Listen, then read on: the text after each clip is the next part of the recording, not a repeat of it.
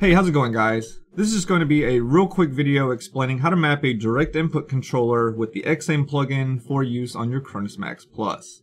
Now, for those of you who do not know, a direct input controller is a specialized type of controller, such as a flight stick or a steering wheel, that are normally not compatible directly with the CronusMAX. Now, by directly, I mean plugging it straight into your CronusMAX and being able to use it with your console. So the Xaim plugin is used to emulate the signals to the Cronus. Now, to begin, what we'll do is open the plugin tab here, and we'll open up Xaim. We can then create a new empty layout, and we can name this whatever we like. Since I'm using an Xbox 360 controller, I'm just going to name mine Xbox 360 controller.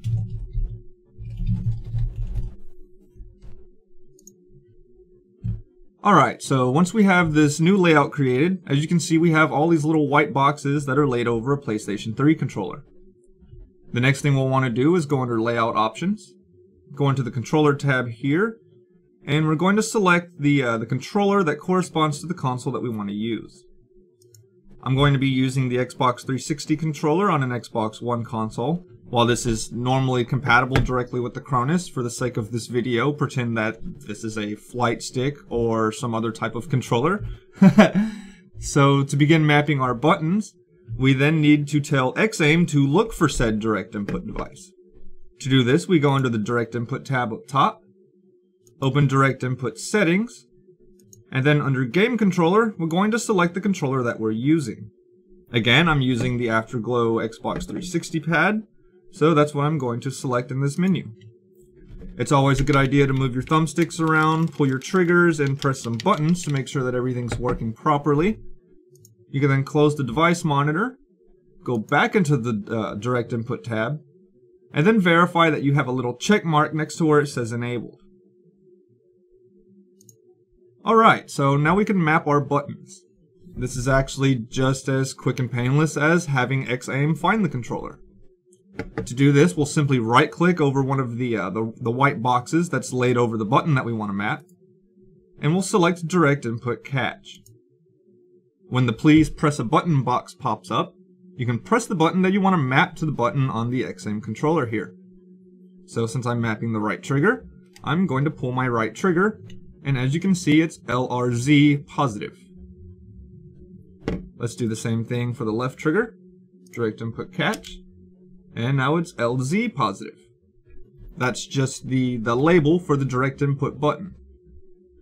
So to map all the other buttons, you'll just follow this process through. You'll right click, direct input catch, left bumper, direct input catch, right bumper. And you can set these to be any button you want.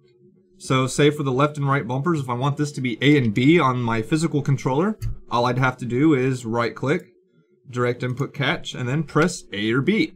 And as you can see, it just changes the button. So let's go ahead and swap this back to the left bumper. And I'm going to map out the rest of these controls here. So, there we go. Up, down, left, right. Up, down, left, right.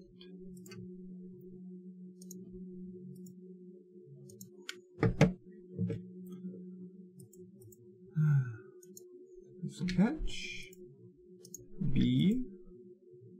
Now we have X and Y. Now we have the right thumbstick to map. We go up, click the middle button down, we go down, we go left, and then we go right. Alright, so now normally when you're using a direct input device, you'd be able to right click over your home or the guide button or the Xbox button, whichever term you want to use for the the menu button on your controller.